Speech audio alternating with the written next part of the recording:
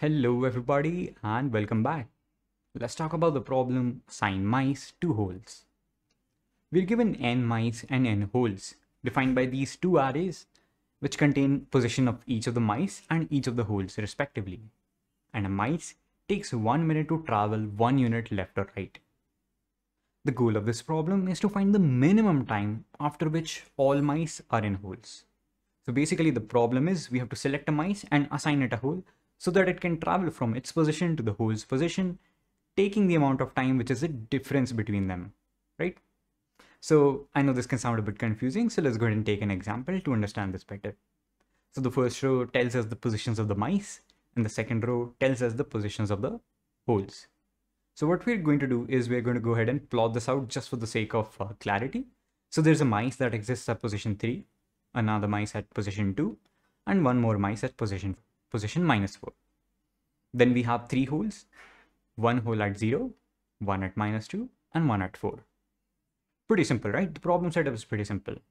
Now what's the greedy solution over here? What is something that you can do greedily? Well, what you can do is assign every single mice the corresponding hole. And what I mean by that is, if you look at the mice number -4, it can simply go to the hole number -2.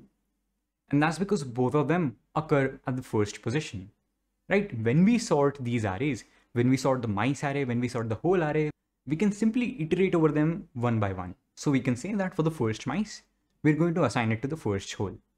So it'll look something like this. And it'll take total of 2 time because it went from -4 to -2.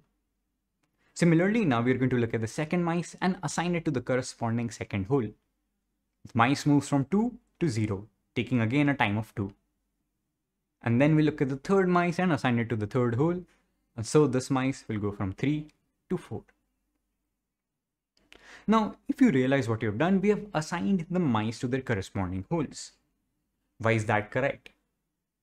Why will that work? Can we prove that this will always work?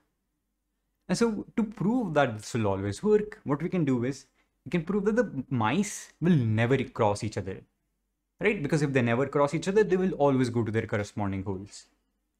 Now, can we prove that the mice will never cross each other? Because if we are able to prove that, then we'll be able to prove that our greedy solution is in fact the optimal solution. So let's go ahead and take a simpler case where we just have 2 mice and 2 holes correspondingly. Now let's say that what we want to make these mice do is cross each other, right? Instead of going from left mice to the left hole and the right mice goes to the right hole, we are going to say the right mice is going to the left hole and the left mice is going to go to the right hole. But here's the catch.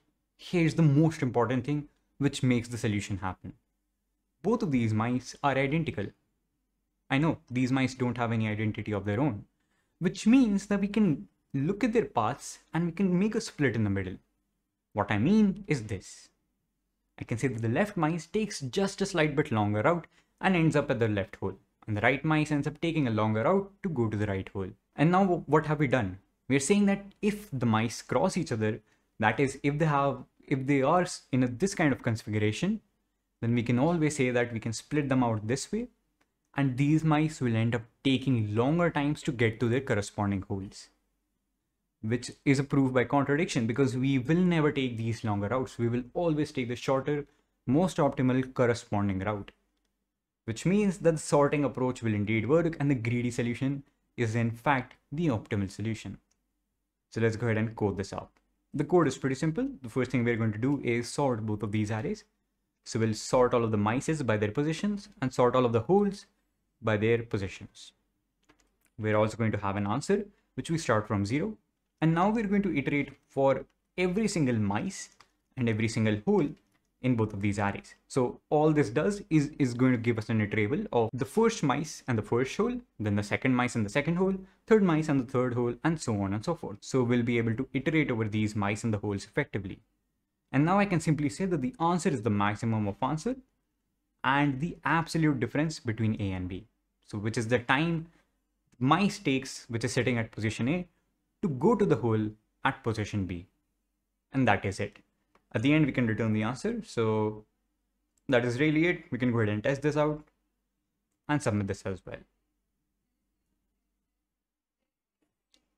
I was like, cool, this works out. So yeah, this is it for the solution to the problem. Assign mice to holes.